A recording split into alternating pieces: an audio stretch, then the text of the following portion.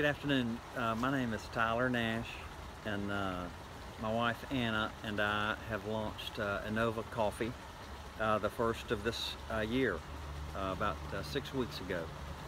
And so the purpose of this part of our website, whether it's what we write or today what I'm sharing with you by video, is just to give you a behind the scenes of what's happening, and maybe even more so what we're thinking and feeling. There are countless of you that are helping us with really untold gifts, and we just we're grateful for that, and just feel a sense of you coming around us for this launch. And so thank you personally for that. I'm about to get on a conference call with two friends that really have passion for our food menu and helping us develop that. And so, you know, wow, couldn't ask for anything more than somebody who really knows an area and loves it to help us develop something that we think will serve people really well. One of the things that's on my mind is this story and this phrase that some of you may be familiar with. It's called burning the boats, and there's some question as to whether it's true or not. I think it is, but there was more than one person in history that used that strategy. But the one I read a little bit about was the explorer and conquistador Cortez. He took I guess a small army, really, of about 600 men into Mexico, the Yucatan Peninsula area, to conquer and colonize the area. And he did two things that again, according to history, that are really noteworthy in my mind and that I really resonate with. First of all, the task before him seemed insurmountable.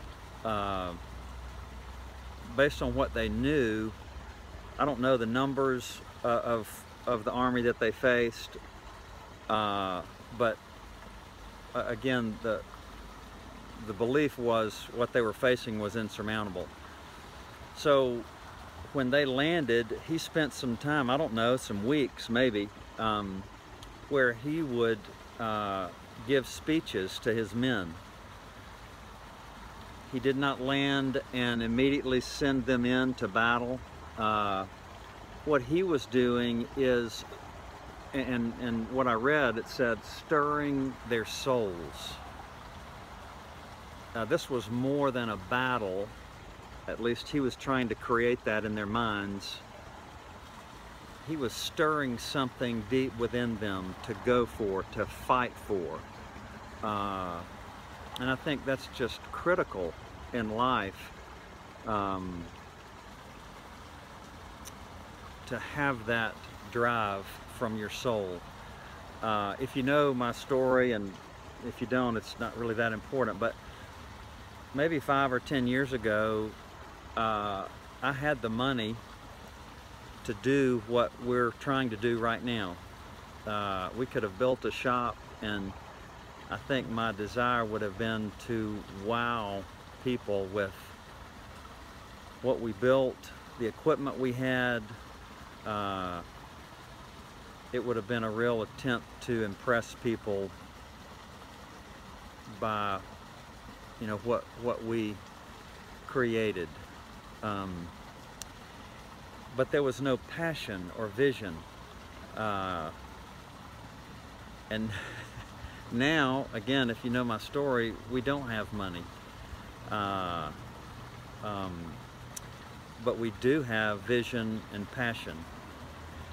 And I tell you, being on both sides of that, I'd much rather be where we are now it is drive, it is motivation, it is sort of an inner scrappiness to fight and claw for things, to reach out and help, in looking for help, searching for help. And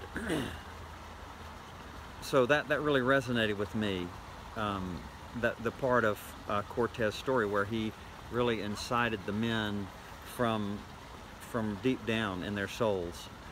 The second thing that he did, and again, you might have heard this term or know the story, there are different motivational speakers that use it, but he burned their boats, their only means of leaving the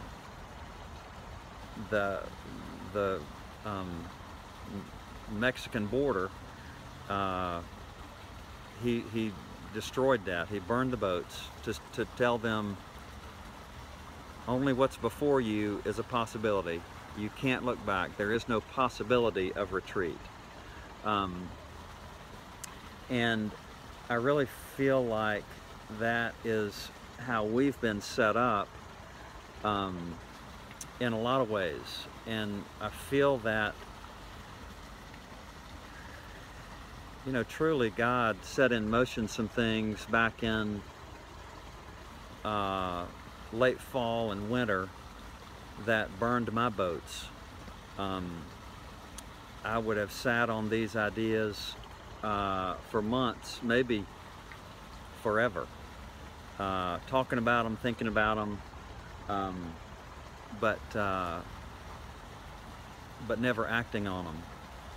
And through a series of events, we sensed that God was pushing us into this in a very gracious and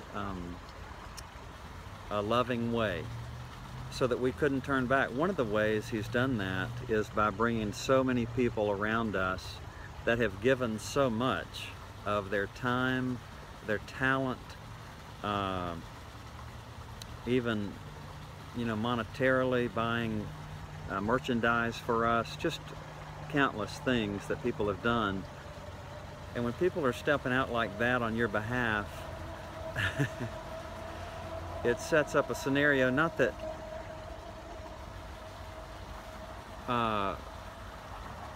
you couldn't turn back, but with all that's been done for you, you really just don't want to do that. So much has been given on your behalf. And so that's where we find ourselves. We're 6 weeks in. We're still having home gatherings.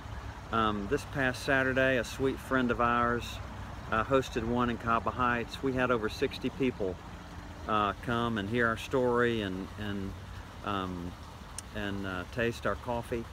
And so just continue to have a lot of interest, and we're grateful for that. We have 3 opportunities every week as of now, where we pop up a shop in someone else's business and sell coffee.